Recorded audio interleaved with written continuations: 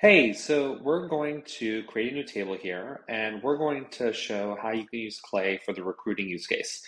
So I'm going to do a Google search here and do an X-ray search to find some LinkedIn profiles.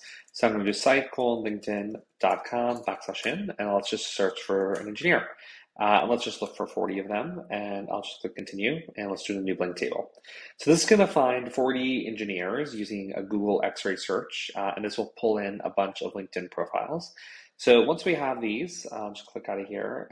We have a bunch of these LinkedIn profiles, so I'll throw them in here. And I'll delete these extra columns that we don't need. And let's just enrich the data. So let's enrich person from LinkedIn profile.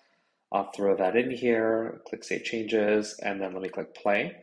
And this is going to enrich the profiles off LinkedIn. So this is exciting. We're going to get a bunch of information. So I'll take the titles, I'll put that in here.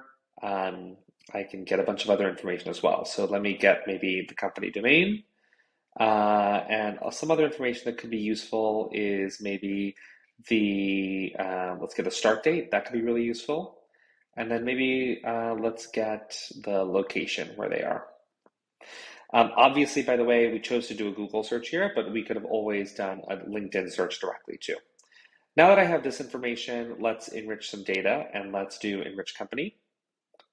And so I'm going to put in the website token here, and let's do the company domain. Click play, and we're going to get some basic company enrichment data. So I'll run this, and we're going to get a bunch of information about the company. So let's pull out the employee count because that'll be helpful.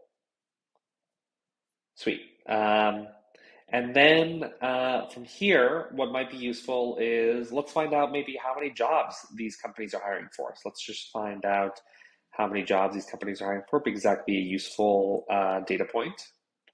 And we could filter here by the department or by job title, but I'll just leave it open for now. And I'll run that.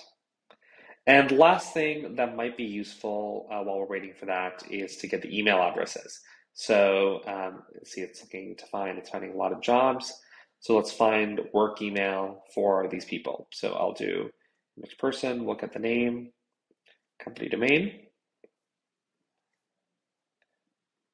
We'll do that. So just to sort of recap here, what we've been able to do is we did a search for 40 people who are engineers on LinkedIn. We could have obviously made a much more custom search with different search operators and things like that.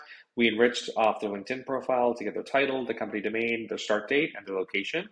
Then we enriched their company to get the employee count. Then we found how many jobs those companies are hiring for. And now we are finding the email addresses for these employees as well. And I can just extract that into a new table as well. Awesome. Well, this has been super helpful. We've been gone from a Google search to email addresses for 40 engineers. So let me know if you have any questions and happy building. Thanks.